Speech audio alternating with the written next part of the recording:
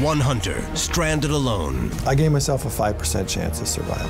In the brutal Alaskan wilderness. There's animals that want to eat you. There's weather that's going to kill you. Battling a relentless storm without any shelter. The whole sky was black. Stalked by predators.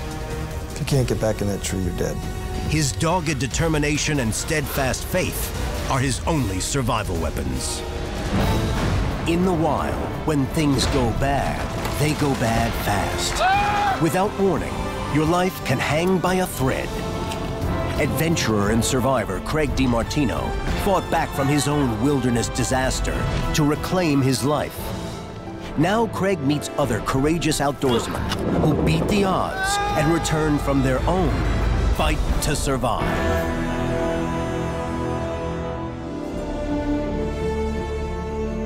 Hi, I'm Craig DeMartino. This is one of Alaska's most remote areas. It was here on a hunting trip that Adrian Knopps' friend Garrett Hagen disappeared. Now, alone on a marshy delta much like this one, Adrian is both physically and emotionally drained. But he doesn't want to die here. There is plenty that can kill a man out in the remote wilderness of Alaska.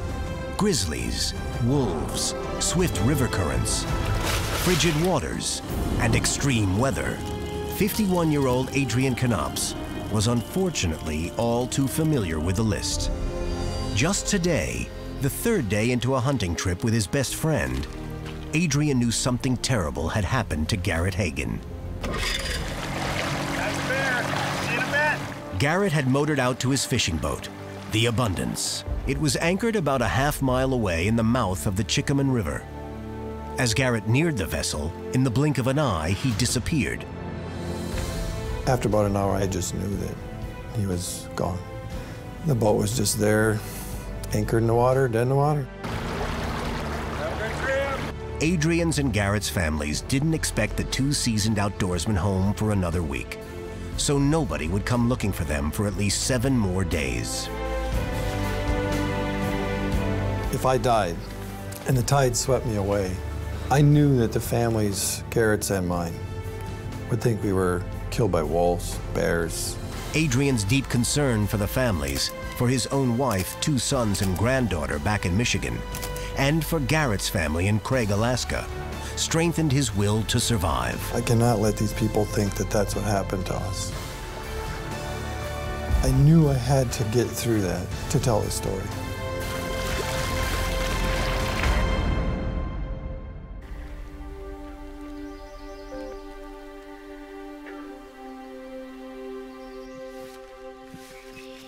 His first goal was to get off that mudflat. Adrian knew that in the Misty Fjords area of southeast Alaska, the icy tides rush in. He needed to find higher ground or he'd drown. The mudflat was bordered by steep vertical cliffs on one side and the Chickaman River on the other. A narrow tree line edged along the base of the cliffs. It's only about 20 yards of trees before it goes straight vertical cliff walls. The tree line was full of wolf and bear tracks. So the tree line was off limits, and the river on the other side was too wide, too swift, and too cold to swim across. He was stuck on that long, wide mudflat. His only option was a fallen tree. I would just use the root base of the tree as a windbreak. The bad part is when the tides came in after that first night, they came in high. And every night they got higher and higher. The tree trunk provided a solid windbreak, and Adrian was able to build a small fire. But the tides kept growing, getting deeper and deeper around the tree. My dry spot became wet underwater. It came in so fast, it just picked the fire, it was gone.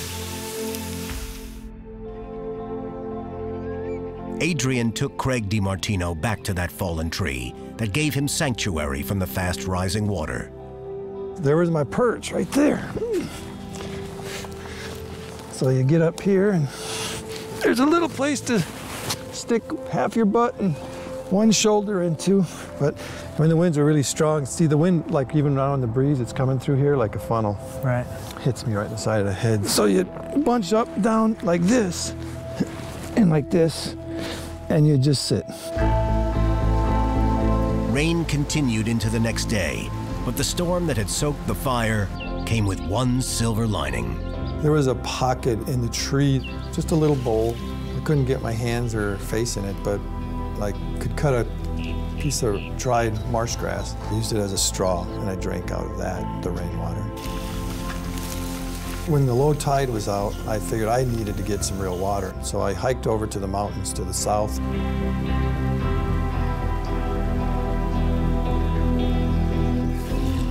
Off the rock walls with the rain, I mean, there's just cascades of fresh water. So I would just stay there for about a half an hour, and I would drink until I couldn't drink anymore. And then I'd walk back before the tide came in. Adrian ventured to the tree line during the short couple of hours during low tide, and only in daylight. Nighttime in those trees was far too dangerous. Every morning when I was there, I would look. You'd always see the wolf tracks. And when you get out into the sand, there is a pretty major bear trail. I figured, you know, this is covered by tide. Twice a day, I'm seeing these tracks. I cannot come to the trees for shelter. The day he and Garrett had come ashore, Adrian had brought with him 4 small snack bars. He still had those, and he still had Garrett's 2 hunting rifles. I thought about hunting for food, but without a fire, I asked myself, are you ready to eat whatever you shoot raw? And I'm like, no. In case a passing aircraft happened to fly by, Adrian prepared a hasty signal. I would go down at low tide, and I went way out to the end, and I wrote an SOS. And then I drew a big arrow, and then walked up the sand, maybe 100 yards, and then I drew another big sign, help, another big arrow. So if a plane's flying there, they would fly right along the arrows, and I'd be standing at the end of them.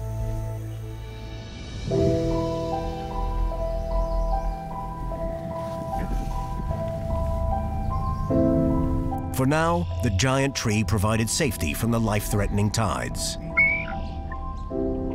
I was basically trapped up on that perch. But less and less respite from the worsening weather. Stuck out in the open, he braced himself as a black sky crept across the horizon. Big black billowing clouds were just coming in over the mountains across the channel. Wow, that's a big storm. And then it started to lightning. Electrical storms are rare for Alaska. Boom, boom, boom. Wow, that's pretty. But at the same time, you knew it was headed your way. And I'm standing in the middle of a tidal flat of a river. Exposed, nowhere to hide, Adrian was a perfect target for a lightning strike. I had a thought that I may not get out of there.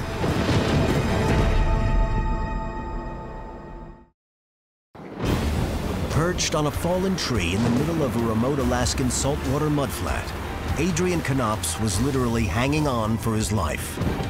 Adrian wasn't sure he'd make it through the first night, much less the second or the third nights, as a drenching rain plagued him day after day, but he held on. The tides crept higher and higher with each cycle. The storm grew and pounded the mudflat with rain, obliterating Adrian's handmade SOS. And on Thursday, it was like there was a wall, and it was 5-mile-an-hour wind turned into a 70-mile-an-hour wind, like that. Whoa, you know, your clothes are just fluttering back. I was semi-hypothermic. I was like, man, I may not get out of here. But Adrian was driven by his desire to live and to be able to tell his family, and especially Garrett's, what had happened to him. My whole personal focus out here, and that's why this area doesn't bother me. It wasn't about me. This whole area wasn't about me. I was surviving for my wife and granddaughter and kids, to make sure that the families knew the right story, and make sure that if I died right here, God would look at me and be happy. So in the middle of the vicious storm, thinking Thursday night might be his last, Adrian worked out a way to leave behind a record of their ordeal. I took one of Garrett's guns, and I took my hunting knife. I proceeded to carve a message into the gun. In essence, it said that Garrett was from Craig, Alaska, and he died on September 15th, 2013, taking his big bear to the boat. I thought that would give him a story of what happened of our hunt and how he died. And then I said, Adrian Knopps, stuck on tidal flat, cold, wet, no food. I had it high up so that people searching a rescue, passing boaters, maybe would see this gun, even if it's 3 years from now. It was like I put a message in a bottle and threw it into the river. You know, it was just, there's hope right there. Friday came. I guess I can take more than I think I can. And that gives you a resolve to keep going on more. And then about the same time in the afternoon, boom, that wind came back. The storm returned with a vengeance, as if focusing all its deadly energy directly at the withered tree and the battered hunter. I thought the winds the previous 2 days were bad. Wow. Every time I turned around, especially with the storm, it just got worse. If the previous winds were 75, these were 100+ winds. It forces you up on top of that tree. When I got up there, it almost blew me off. I knew I couldn't fall off in the water because by that time of the week, the tide was up about 5 feet around that tree. That was a tough afternoon. For Adrian Knopps, the last 6 days had been extremely tough. He started the week with 4 snack bars. He ate the last one 2 days ago. The only fresh water to drink was whatever settled in the nooks and crannies of the tree trunk. Any energy he had left, he spent clinging to that tree. But by the last night, I could tell I was getting weaker. I was so sleep deprived. I mean, at that point, it was 6 days with 3 hours of sleep. Throughout his ordeal, 2 things had brought Adrian comfort. Oh, please, Jehovah, I know that you are looking on. A Jehovah's Witness, Adrian began praying on day 1. The prayer was more of an ongoing narrative, spoken out loud, feeling God was right there at his side helping him out. His other solace came whenever he looked out towards the mouth of the river and saw the abundance. Seeing Garrett's fishing boat still firmly anchored gave him hope. So you had a clear shot at the abundance. Were you just looking just to look at it, to see it? You know, the Coast Guard's bound to come once we're reported missing. I figured if they saw the boat, I mean, the natural thing is follow the river up. Saturday evening, the rain let up and the storm cleared just briefly, but long enough to deal Adrian one more cruel, demoralizing blow. But when it stopped right before dark, the boat was gone. I was like, oh no. You know, the starting point of the search has just drifted away. The violent storm had broken the abundance off its anchor and sent it out to sea with the current. The wilderness, it seemed, was going to win in Adrian's week-long fight to survive. What would be when you felt like, I'm at the bottom, this is it? It'd have to be Sunday morning. I was ready to collapse. Right. I'm sure looking back, it was sleep deprivation, you know, a whole week with only a few hours of sleep. And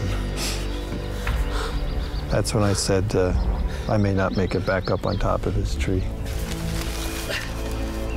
I just laid down. I didn't have that drive to stand anymore. I just had to get some rest. Because the pain was so intense at the time. Knives in your joints and the hips.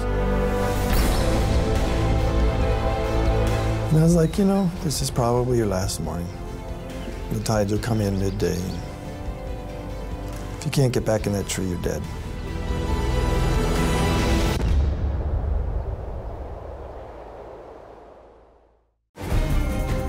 Adrian Knopps has been stranded in the wilderness of Alaska for a week.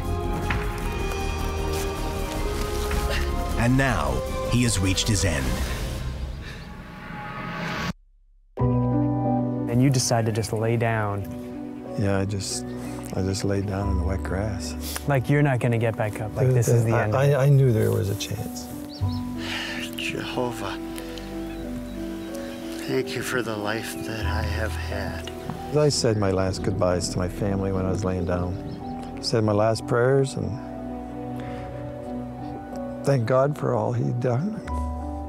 Thank you for the goodness that you have shown.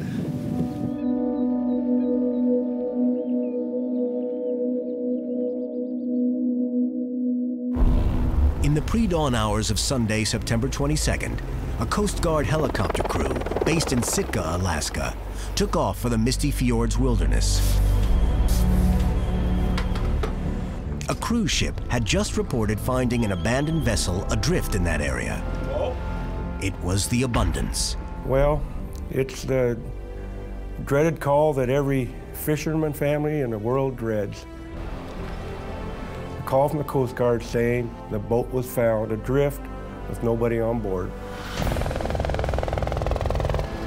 The four-man crew of the Coast Guard MH-60 Jayhawk helicopter didn't have a precise location to initiate a search.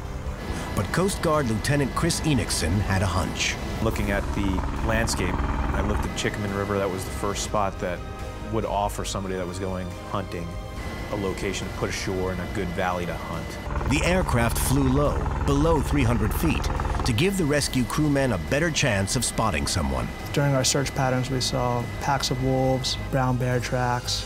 So there's definitely wildlife out there that could pose a threat to someone that would be out there in that situation. Out on the wet mudflat, a weak, exhausted Adrian Knopps had passed out after having endured a long night in an unforgiving storm. Said my last prayer. That's the last thing I remember. What's your next memory? The noise of a helicopter, right there, over the top of that river. There's a Coast Guard helicopter. And I'm like, oh, thank you. And I'm looking at it, and it's got its tail pointed to me. So and there's no windows in the back. They can't see. And they can't see me. After a long week of much prayer, Adrian had one more message for God to hear. I could tell they were leaving. I said, now's your opportunity. Just turn your head. Just make him turn his head. The pilots were calling out that we were going to move on to our next search area. I just kind of happened to turn my head over my left shoulder one last time. Just happened to see something that didn't seem natural. I realized that, oh, that's not a tree, that's a survivor. All of a sudden, that chopper just stops on a dime.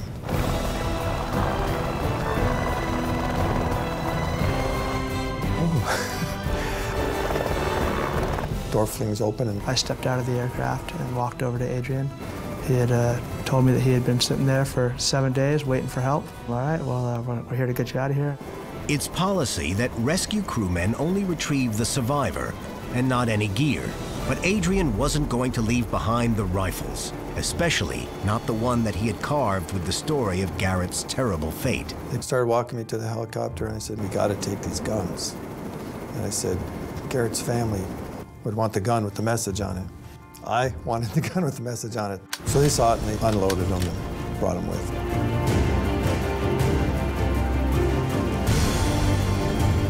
As soon as David said he was ready to go, we picked up, got max power and beat feet. David was quite concerned with how cold he was, so we wanted to get Adrian to the hospital as quick as possible. The most fantastic helicopter ride I've ever had. They got me to catch camp probably at 15 minutes. Got me to the hospital and everything went well. 7 days in the elements is unheard of. And the fact that he was able to survive that long with minimal water and minimal food and no shelter is truly a miracle. You know, his attitude and positive mental state is the main contributor as to why he survived. He had a reason to survive, he had a will to survive, and he held on. If you would have asked me during the week, what are your two biggest enemies? Hands down, I would have said wind and I would have said rain. Made existence miserable. And yet without the rain, where there would I have gotten fresh water to drink in the quantities that I did? Even the forceful winds that tore the Abundance from its anchor and set it adrift to be spotted by passing ships took on a new meaning. Without that, the family wouldn't have missed us until Sunday. The Coast Guard would have waited to see if we're just late. They would have searched till Monday or Tuesday. In the state I was in, I probably wouldn't be alive today. Once again, that enemy of the wind proved to be salvation there. After 2 nights in the hospital, Adrian went directly to Garrett's parents.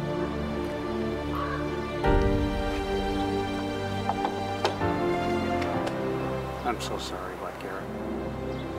He returned Garrett's rifle, bearing his indelible account of their son's last moments. Garrett Hagen, Craig, Alaskan, died taking a big bear to the boat. I looked at the gun. I did what I thought I'd do. Oh, man. I just broke down and started crying. It was very, very emotional. Thank you. I'm glad you made it. 4 days after Adrian was rescued, the Coast Guard located the drowned body of Garrett Hagen, nearly 30 miles from where his boat had been anchored. We're a very close family. And I was grieving, you know, my heart was broken. I lost my boy, but I wasn't angry. Just recently, the photos were found on a camera that Garrett had on his person. Garrett was always a happy guy. He was in his element that day. The water, the mountains. He loved it. Those will be treasured photos forever for me. Adrian's survival didn't hinge on one thing in particular. His ongoing dialogue with God kept his mind off just how dire his circumstances really were. He used his survival skills and knowledge of wilderness to keep himself alive. But it was his faith and focus on family that fueled Adrian's epic fight to survive.